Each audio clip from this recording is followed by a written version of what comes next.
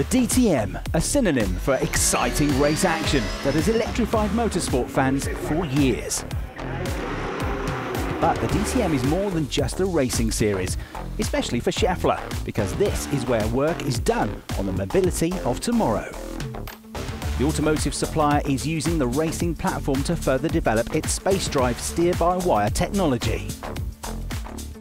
At the end, it's like you have no mechanical steering column anymore.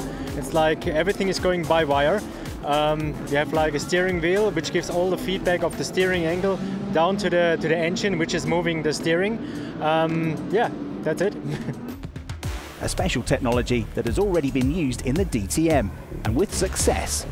In 2021, Maximilian Buch finished third in his high-tech AMG at the Nürburgring, thus ensuring the first space drive podium in the history of the motorsport series.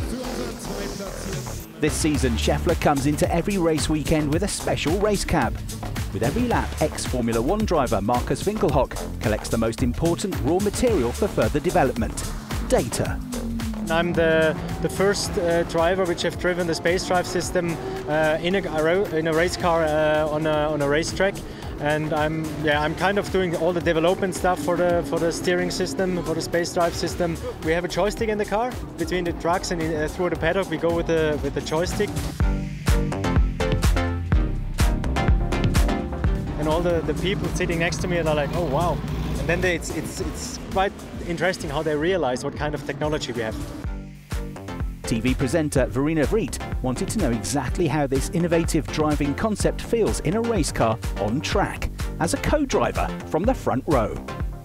Well, I'm very, very excited because now I'm about to do a taxi ride with Markus Winkelhock at the Nürburgring, and we all know how exciting Nürburgring can be, so I'm a little nervous, a little shaky, but I'm really looking forward to it. 3 laps of the Nürburgring with a full professional at the wheel. Here we go.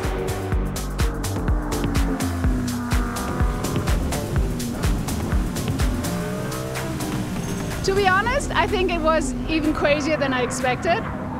It was very forceful, it was very exciting. It was at times I thought, oh my God, he's not going to make it, but he did. And also the car, the technology, the system was just really incredible, because I thought it might feel differently, but it didn't at all. It just felt like normal racing. It was insane.